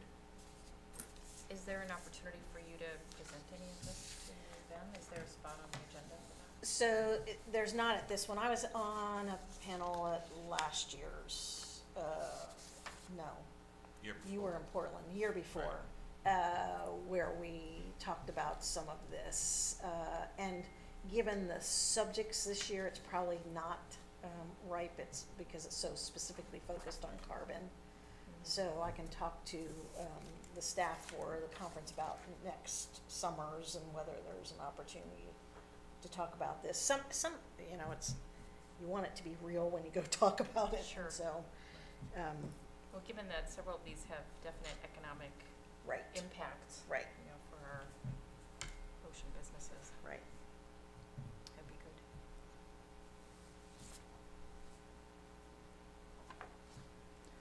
So, yeah, Louisa, do you want us to start shopping these around? Yeah, so let me take another Okay. crack at it. So Jim's gonna work on 1 and 3 and I'll work on the other stuff. And let me take another crack at it and then I think we can start And then using it. Do we wanna fold this into the one pager when Mhm. we get it? Is Yeah. that the idea that we have this kind of template that has what the, who the OOST is and who it isn't, and then this drops in there? Yeah, Okay, I think great. so. I think that would be great. That's- that'd be Could you helpful. email your file, it's in Word, right? Yes, so, So much easier for me so you should have it as an attachment when the Oh, agenda, that's- so that's you right. should have it. to, okay, So if anybody has other edits, just go ahead and edit it on that document, and send them to me and I'll, Okay, great. I'll work on that. Anything else on pilot projects? No, but I would say if anybody's interested in attending the Coastal Cox Economic Summit in Lincoln City, get a hold of either of our offices, we can give you registration stuff if people would like to. I think you probably have. I have not yet registered. Okay. But you're on the invite list. Not everybody here would automatically be on the invite list. Yeah. I wasn't on the invite list. Yeah, so it's been, there's sort of a set invite list That's every true. year, so. But I'll call Rosie. Pardon? I'll call Rosie. Yeah, that's right. Yeah, I would say call Senator Rowland's office if you're interested, because Rosie's got all the information in terms of, I'm okay That's with true. you representing us. okay. And I don't know if you're going, Laura, but, I had it on my calendar. I Okay. haven't registered yet. I think I should go, yeah. She doesn't have far to go. right, Right. neither of us do, so. All right, let's take a break. Let's come back at 10 minutes to 11. Had the weed whacker out yesterday. Been there before. I got stung 3 times. I got, what's the bacteria that is resistant to all the stuff? Yeah. MRSA. from Yep, that. that's all I needed. I got a, Absolutely. hornet's nest, and I was cleaning up and stuff, and all of a sudden they just get attacked, and Yeah, just a cloud of they bite you, they're not So Ann, did we get disconnected from our This call bit me through earlier? my jeans. Yeah. and I don't know through what my happened. Right sweatshirt. here on my Okay. chest. And I But didn't think it looked anything like of it was and still I'm doing my going. other stuff, and then Well, it kept getting harder yeah, and but harder because of she all was the- saying that it doing didn't It got me Finally. right here. dial in, which I've had it before where my I've thighs dialed in swollen and up it goes They to come somebody up my else's jacket. call. Oh, So I just hung It up was and 2 inches higher. redialed. Yes, yeah, I think they They probably are hung up nasty and little they're gonna buggers. call back in. I was Oh, shocked. you I don't know who called. Yeah, just too busy. When I asked them to identify, they never identify themselves, so I My stopped trips to asking. France and my trips to this and my trips to Well, let me that. tell you about my trip down the Danube. Oh, that'd be cool. We took a vacation, first time in 4 years. Yeah, we went to Bought Orlando. a luxury tour, a luxury boat cruise. And wonderful suite, balcony overlooking the water, great service, great food, all the booze you can drink. And 2 days into it, they announced the water levels are too low and they're changing us over to buses. Oh, no. But the bus did have a picture on the side of it of the luxury cruise line. Okay. That's sad. So instead of sitting on the top deck with a margarita, I'm sitting in a bus bumming change to use the porta potty, or the bus, the bathrooms in the bus stops. We were not That happy. was sad. That was really sad. So how's Caddy doing? Uptight and working really hard. Yeah. Trying to fundraise and get stuff going, but I think she's more, She's doing everything she needs to do. yeah, she's getting out the doors more. Getting out the doors. I met Tiffany Mitchell last week. She called me. Looking for money, or just to say hello? I think it was a little bit of, both, but I think it was mostly to get to know, say, Yeah. I want to know the Costa Congress members, and I need to get to know you. Well, that's a good thing. I agree. Now we were invited by the Tillamook Democrats to come and get their endorsement. And I'm saying, you know, I was nominated by Tillamook Democrats. Right. So coming and asking for the endorsement of the party is a A little little ridiculous. odd, but I understand, you know, I'm not naive, I understand the subtleties here. You're looking at nonpartisan races for county commissioner, and you're unhappy with some legislators and congressmen. Right. And I said, I gotta tell you, when we get back there in January, we're gonna need every Democrat we can find if you're interested in tax reform, education, or healthcare. Right. And I talked to Tiffany afterwards, and I said, you know, the R's are lurching to the right, and we've got to resist the temptation to lurch to the left, because if we pick up the center, if we go to the center, we're going to win. I agree. And she says, all of my polling is telling me that. But my problem is that in It's my, not how I got elected. in my voters pamphlet, I say we need a strong progressive voice for the North Coast, and now you got to recast that. You don't have to. That's voting. Yeah. It'll Well, be I mean, the passed. best thing we've got going up there is that the Republican candidate is even worse. No. But you know that they could, Oh, it's like Caddy's race. I mean, it's our voters. I mean, and her polling's saying the same thing. It is not about the extreme right or left. It is, well, Caddy's in the middle. yes, but they're casting or not. They're always gonna do that. Yeah. We vote with the Portland Liberals. Arnie does that, Convert does that, Caddy Everyone does that. Yeah. Yeah, that's how we get $21 million for Hatfield and $3 million Exactly. for Wave Energy That's- and new highways. And Yeah. But they don't want to hear about that. So they want to hear other.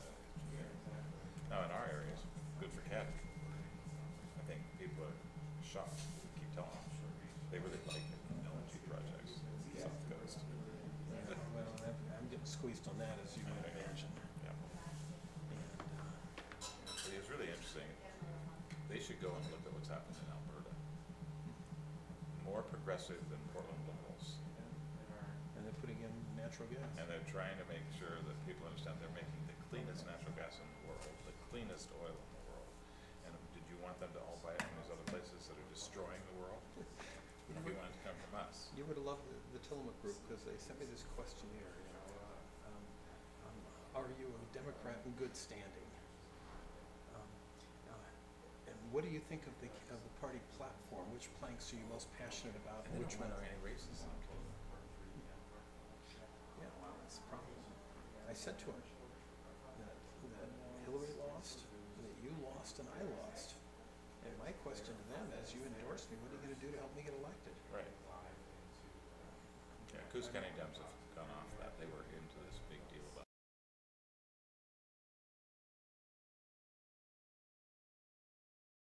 So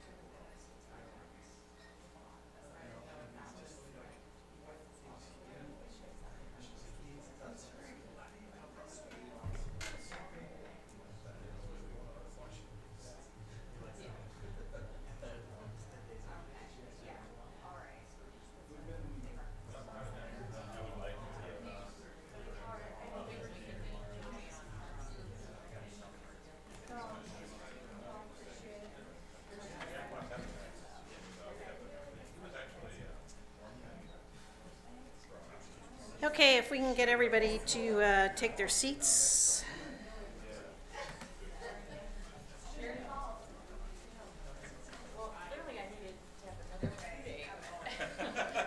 Sitting next to you. Exactly. Doesn't mean 2 hours went like that. It sure did. He's definitely a thoughtful person. Who actually used to work in getting kids re-engaged in education and stuff.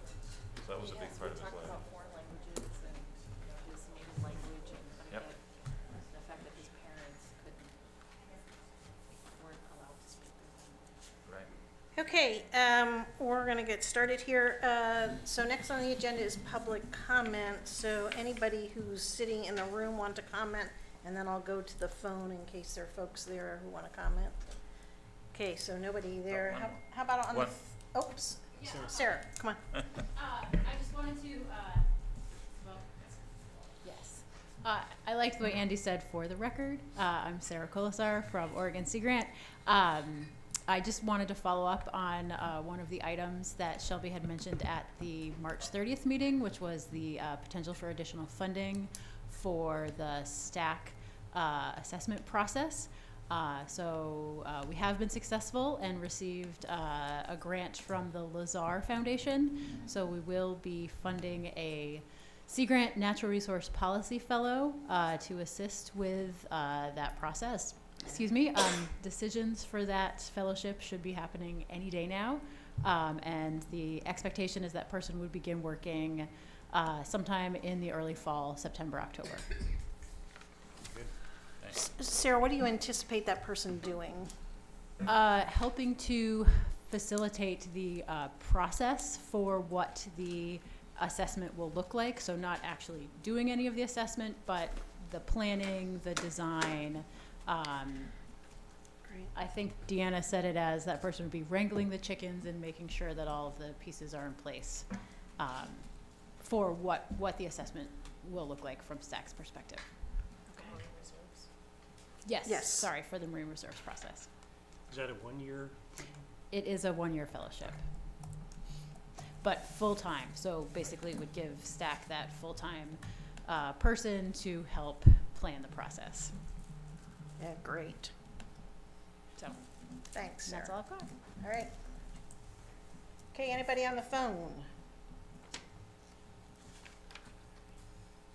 This is Gina Carter from Nature Conservancy. Hi, Gina. Hey, so I just wanted to bring up that I was listening to a list of pilot projects, and I just wanted to bring up that there's a diverse set of needs and stakeholders that are interested in the Oregon Ocean. And similarly, there are many agencies that are working to regulate and support the oceans, and the list that was proposed, I feel like just represents one stakeholder group, primarily commercial fishermen, and just one agency. So I hope that either now or in the future that OS will broaden your scope to incorporate other potential funders and partners, whether it's recreational fishermen, those interested in water quality, conservation, siting and offshore development, or many other issues.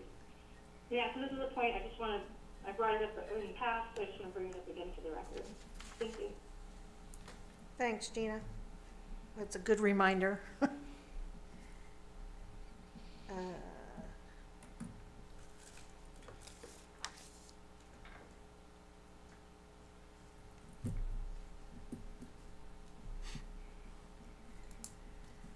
I'm writing, so I just.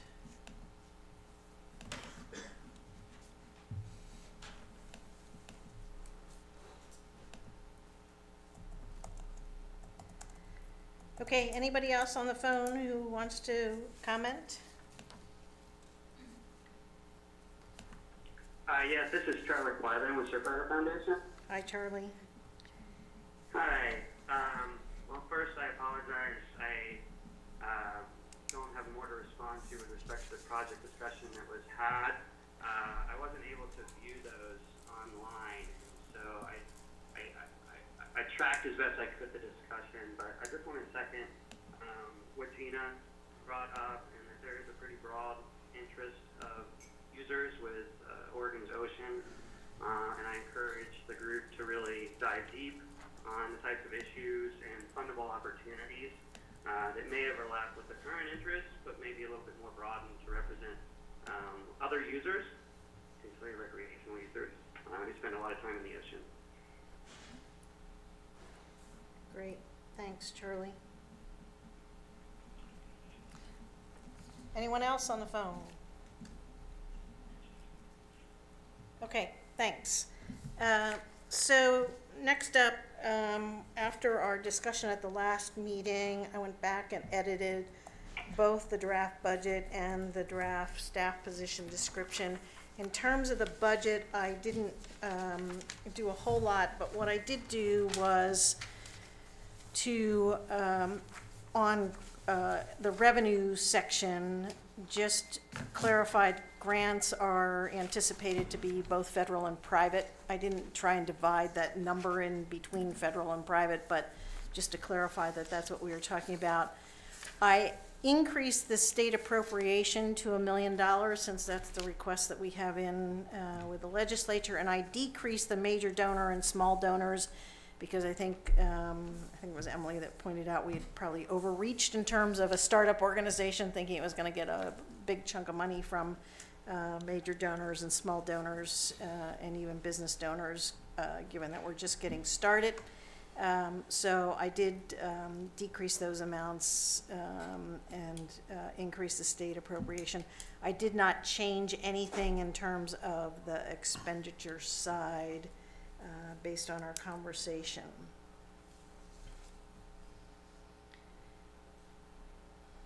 And I don't know if folks have further thoughts at this point. No, just clearing up that little wording problem under monitoring and research RFPs, if we could word that. Yeah, I think probably I should just put projects. Or RFPs for monitoring, RFPs for research. Yeah, I think if I just change it to monitoring projects and research projects, Okay. that'll clarify that.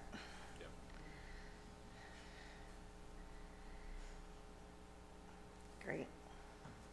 Anything else on budget?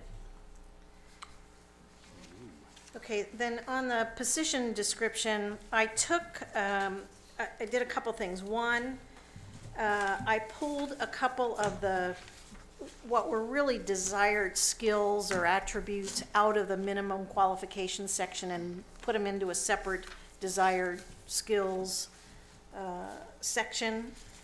And then I added, in the compensation, I added a salary range and a contractor range. I don't know whether those numbers are real, but I tried to separate, at least put some numbers there in terms of what the cost might be if we were paying somebody part-time. And this is based on a half-time FTE, what we would pay on an annual basis for a salary. That's not the total cost of a half-time person, but the salary range based on somebody's experience, and then a range if we were going with a contractor instead of a salaried position. And so then the salaried position would be an employee of the state? Yes. Okay. And that's already worked out that that's possible? Oh, we'd have to get a budget. Okay, but I mean, the structure exists that we could have, that UST could have an employee in the state. A state employee could be. I think OST has to have a state employee. If we're gonna have an employee, I think it Right, has I'm to just be saying that the structure exists for UST to have an employee. Yes. Yeah, so DSL can get a staff person that's assigned to UST half-time is the way that would work. Okay. It would come They just through need the DSL resource budget. for it. Right, Right, right. okay. Yeah, they'd have to get a position authorized in the budget and funding for it. Or money for contracted I was services. gonna say, yes, as contractors are not necessarily, but they could also do that. We could contract with a person to do the job that's listed above, Right, but it would still be through, DSL, through the DSL budget, and they'd still have to get resources to pay for the contract. It'd just be done through a different vehicle.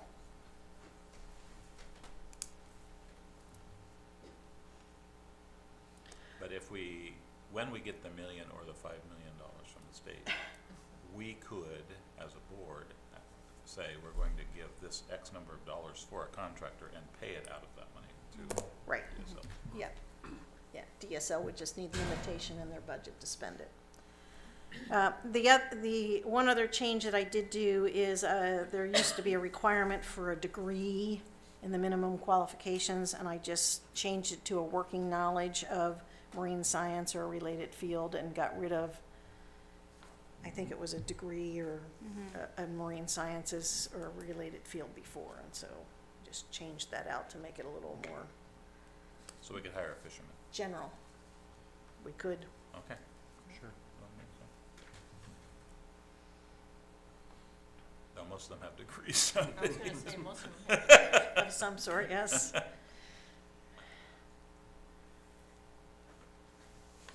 Anything else on that folks want to see? So do you want a motion to adopt? I don't think so at this point. We don't have funding yet, so when we make a request, when we're gonna make a request, we come back and get approval to actually make the request, and then we do that. We're just getting prepared Yes. for the opportunity to We're make that trying request. to, yes, set the table. Set the table. Thank you So- for your work on this. Moving back a few steps. Yep. Back to the budget. I was Yep. just looking at the grant program and sort of based on Gina and Charlie's comments and just thinking about maybe communications, grants, or things that are sort of beyond monitoring and research. Is there, I mean, I know this is not set in stone, but we have these, just a small grant program at 100,000, and then everything else is in monitoring and research, and there may be opportunities that are beyond monitoring and research that we might want to fund. So I guess it's just to note that this isn't really set in stone. I wanted to highlight that, there may be large ticket items that come up that we would want to fund that aren't quite in that. So we could add an Pigeonhole, outreach and education Yeah, project Yeah. category. Does that Mhm. make sense? But I think these two terms, monitoring and research, are pretty broad. We can include a lot of Right? things under research, for example. Yeah, but I think an awareness campaign is something different, and so I think probably doing adding an O&E category makes a lot of sense. Oh, I see what you're saying, on the budget. Under the grant program, Gotcha. I'd add, under monitoring and Right. research, I'd add outreach and education Which projects. we need to have Project 6 anyway. Yeah, I That's was really gonna what say, that was we've about. got Project 6, which is $100,000. Right. Instead of small grants, would that make sense to do that? yeah, I guess I'm just sort of highlighting that potentially that could be larger than $100,000 Yes, it if could. something really Right. compelling, comes along. And so we don't want to be beholden to saying, well, we only budgeted 100 grand for things outside of monitoring and research. Would it be better to just combine all three of these? Yeah. monitoring, Well, that's what I was just research, gonna Yeah. say, is just have And $1.5 million outreach. pot Yeah. each year to Oh, fund about projects. projects, monitoring, research, outreach, and education projects, and Yep. leave it at that. Yeah. Yeah. Okay. That makes sense. Okay. And then, I don't know if this makes sense given project number 1, but it sounds like, there's other users in the marine environment that might want to do citizen science. So could this software be open to recreational fishermen, surfers, people that are out that do have an intimate knowledge with the ocean that Yep. see an anomaly? Both for viewing and for putting input, I think, Yeah, yes, it should okay. be. So maybe we could refine that language to just be a little more inclusive. And I think that goes for Yeah. actually just kind of the tone of all of it, making sure that we are kind of in that multi-client frame of mind as we're seeking Yeah. funds. We Right. want to make sure there's, something that everybody can attach to. So I think that'll happen in another draft of this, given we Yep. can submit comments individually to Louise for that. Sounds good.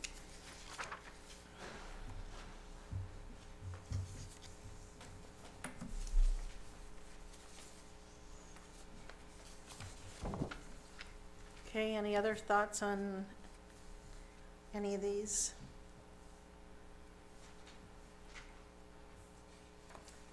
So just to I understand that payroll is, for example, the halftime person at DSL, but then we have the rent, insurance, all those items. Are those to then help DSL offset their day-to-day costs related to this program? Yeah, so this anticipated that at some point we might be a 501c3 and have our own office and staff, and so I was just trying to build around, and while DSL doesn't pay rent because they're in their own building, they might charge OOST. If we're gonna house a what I was staff person wondering. here, there might be a rent charge like they charge all the other agencies who are on the second and third floor here. So, just trying to factor in potential costs. These may be budgeted high if we're just gonna have a half-time staff person who's gonna be housed at DSL. And then Or they what might be about- housed at their home on the coast, so That's there right. might be rent or a small office on the coast. So there might be rent and utilities associated with that. Got it. And are there board trust member expenses? So the included in this travel program? is, you know, I tried to That's the travel assume that, part? yeah, Okay. to pay the per diems and the Yeah. mileage and parking and, Okay, so it's not just for, because it, Right. I just thought this might be for the position itself, no, it's for the trust in total. trust and okay. And once we have some money in the Ocean Science Fund, DSL will be able to use, I think up to 5% of that to help recoup these costs. Right. We're sort of Yeah. absorbing at the moment. Right. And we do appreciate it. Yeah. We do. And I can tell you, knowing what it costs per hour to have DOJ do Yes. their work, and there was more than one attorney who worked on this for us, so, and DSL is absorbing that cost, which was sort of above and beyond what they were anticipating, so. There's no coffee here and Right. pastries this morning to save money. Notice that. Paid for 2 minutes. Yes, of Matt's time, yeah. Yeah. Yeah. Okay, anything else for the good of the order today? So we already have our next meeting scheduled for October 19th, back here in the Land Board room at 9 o'clock in the morning. Potential topics. So one of the things we talked about is having somebody from Parks or the Parks Foundation come talk to us about that model. We want both parks And the foundation. and the foundation. I think it'd be interesting. Well, to the have one for director would each. serve as both, but because she is No, on. I'm thinking the, Oh, a Oregon different Community foundation? Oregon Community Foundation. Do we want them or not at that time? Probably not. Okay, I agree. Not yet. Yeah. I agree. Also, we should maybe have an update on legislative concepts, because we should have had them by then. Yeah.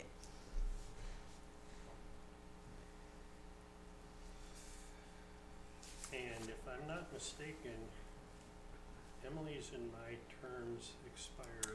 Oh, so October Land Board, we'll need to do, we have two or three who are appointed to 3-year, I think 2 of us on 3-year contracts. Okay, so the Land Board would need to do reappointments, assuming Emily and Jim want to continue.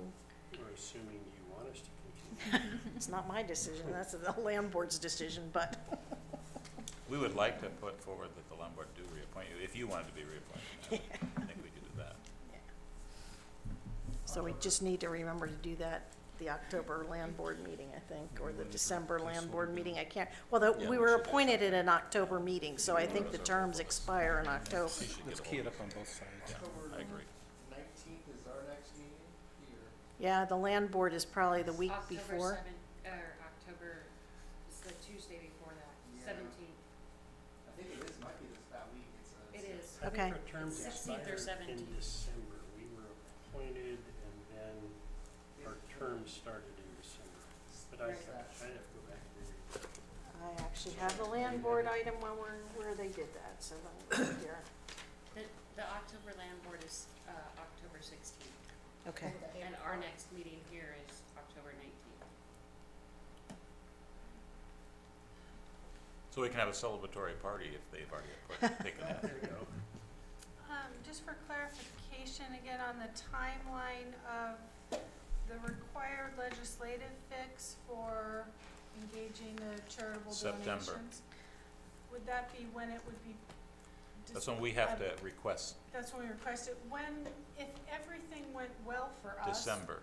It would be December, we would have authority at that No, point. No. December we would have the actual bill that's gonna The come out. bill.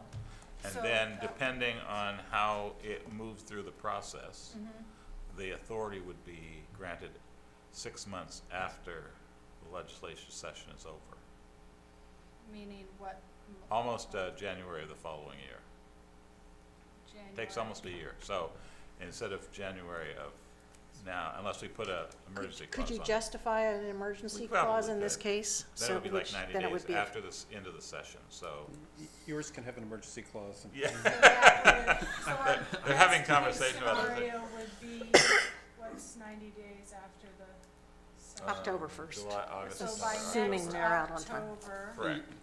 So in the meantime, and I'm just kind of maybe speaking out loud here, but I'm trying to think of particularly this list of projects and how quickly we need to get this revised and ready, but it seems like we've got some serious hangups.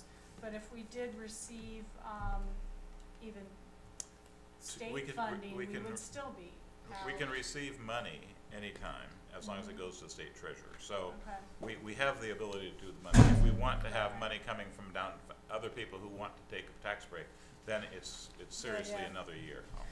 So in terms of getting this one pager and list of projects available to shop, you can have those conversations early and often, I suppose, is probably a good rule of thumb there. But perhaps we should have an opportunity to, like, maybe, I don't know, formally or informally finalize this list in October. Yep. I don't know if we should be, might be presumptuous to, there's still a little bit of roughness to it. I think that Right. we've got some good structure here, but a couple of comments from public comment on the phone. So we probably should not go too far out there until we have another opportunity to convene with another opportunity for public comment and make sure this gets out in advance of that so that those partners can review it. All right. Yep.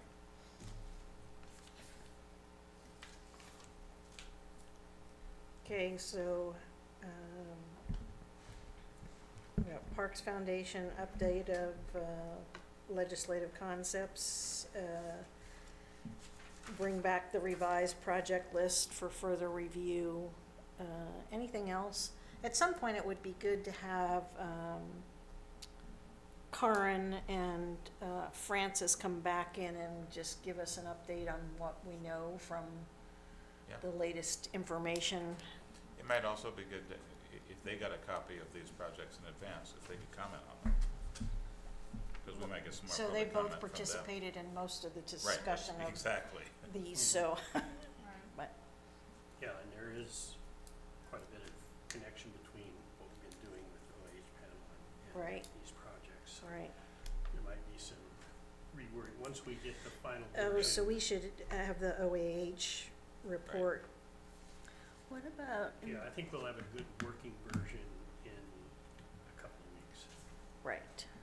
May not be the very final version. But by the October meeting, you'll have a Oh, final by then, yeah, document. It has to Yeah. be in by September. Okay. Yeah. what about inviting ocean funders to present on their sort of strategic plan, strategy for what they wanna see? If it can be done in a delicate way. I know there's a consortium of private foundations that are working in Oregon and along the West Coast. I'd be curious to see where their strategy is right now. And we could get some ideas on what direction they wanna head and potentially find some synergies. Like Yeah, a and panel of private funders? Yeah, like a panel of private funders. And I do anticipate another issue that will come up in this session is offshore drilling. Right? And now we've got that issue. And I know they just had an NCSL meeting I was invited to last weekend Okay. down at the NCSL in San Diego. So, and we have been having that conversation at the legislature for the last year or so. we're pretty clear we don't want it. Right. Both Democrats and Republicans. It's kind of figuring out that the new conversation is how do we write legislation in our states that impacts all the way out to territorial sea to DEC. national boundaries as opposed to just the 3 miles, because we have control there, but there might be some other things that could, so that may be something you could hear from people about too. So, Senator, doesn't the state moratorium end Yes, in it 2020? has to get reinstated soon if we're gonna have a state moratorium. That's why I'm saying it is timely, and we will have that conversation in the legislature in the next year or so. But I think we have to renew the moratorium at least by the 19 session, 20 session, one or the other. But I think it is 21. If that's of interest to this group. Yeah, so Chris, remind me, when are LCs available publicly that agencies might have put in related to things that we would be interested in? Some of them are already publicly available because they were discussed at board and commission meetings, I Right. suppose. I Yeah, just don't know I'm not- which ones the governor's office, Final, has the governor's office already done their process and approved LCs?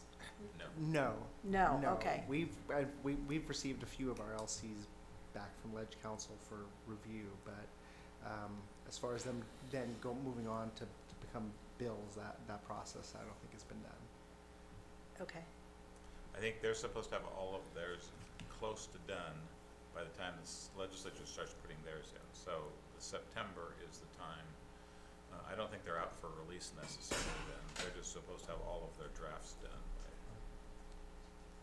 Yeah, so there's a process similar to Right. the budget process where Correct. they put in Correct. LCs and the governor's office can say yay or nay, but I think if you're already in the drafting process, that means the governor's office has said yes to them.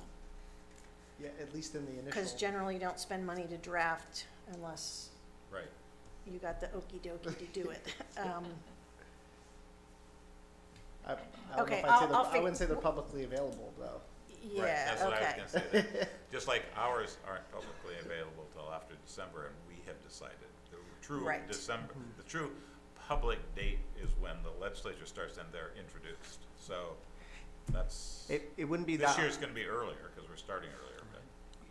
Yeah, I could probably find that information from DAS though and send it to the group if you want to know what the dates are. Are you trying to see if it's before your October meeting? Yeah, so I'm Okay. trying to figure out if by the October meeting, we could pull a list of LCs together that agencies are submitting that have an impact on ocean marine resources.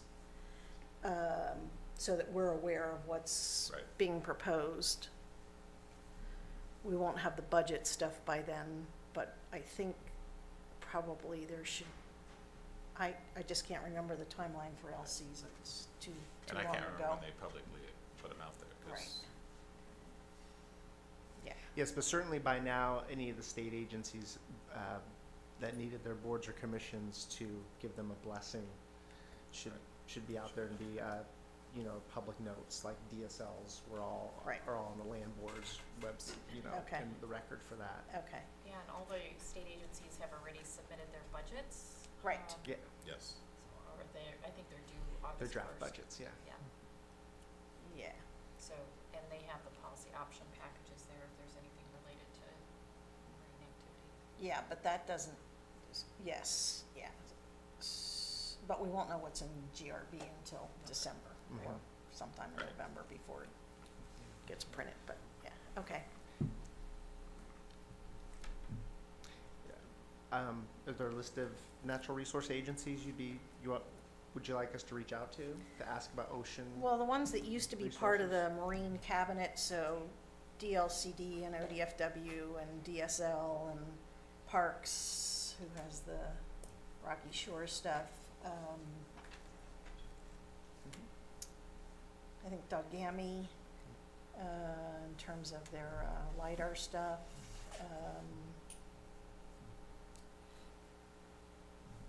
It seems to me there were 6 agencies and I'm missing somebody who I can't come up with at the moment. Oh, maybe DEQ on the water quality piece. Okay, ODFW, Yep. I can put out a request to their legislative coordinators about anything that's ocean related. That would be great. Yeah, If you and could just do just that make a to the table or Natural something. Resource Cabinet, LCs, that would be great. Yep. Yeah.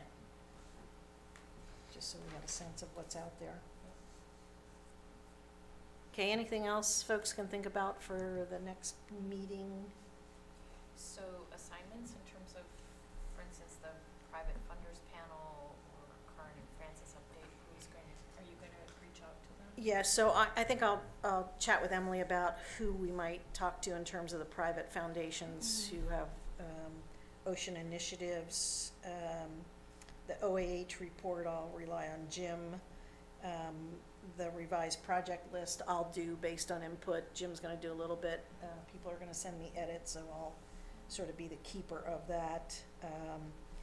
Chris is gonna check about the LCs, and we'll know where we are on the concept to address our issue with the OCF. I'll talk to Lisa at Parks about she and somebody from the foundation coming to visit with us. And I've got offshore drilling with a question mark. We'll see if we've got time on the agenda, but certainly an issue we want to pay attention to.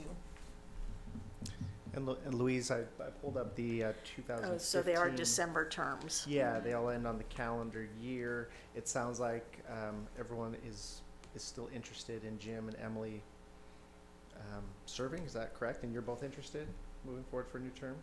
I just want to. As long as you don't mind having somebody pushing 80 by the end of my next term.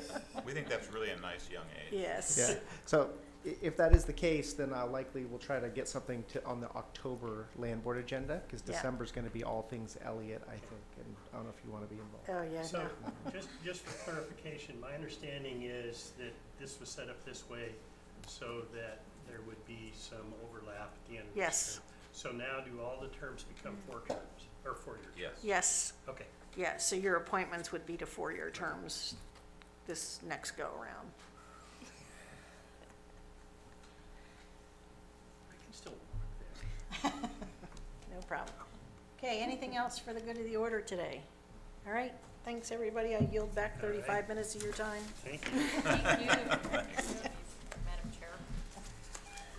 I have Thank you on the phone. student success. They're gone.